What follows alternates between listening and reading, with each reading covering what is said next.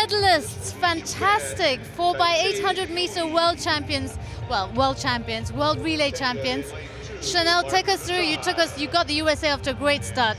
Yeah, I mean, that was my job. They said, Chanel, you like to get out and just make the race fast. And so that's what I did. I got out, got into a rhythm, and just tried to get us a good lead so that whoever was coming after Gina really had to work. And that's what happened. So. And of course, Gina, you took over from her. How did it go? And I think at this part, USA and Kenya are battling neck and neck. Yeah, I got the baton in the lead. I just really wanted to keep that lead going, and I looked up at the big screen. I could see them coming in, so I just tried my best to get to Ajay with the baton in first. So, yeah, pretty happy. So. Ajay, you came in. Were you confident? Did you think that you could do this, take the gold medal here, with the first place?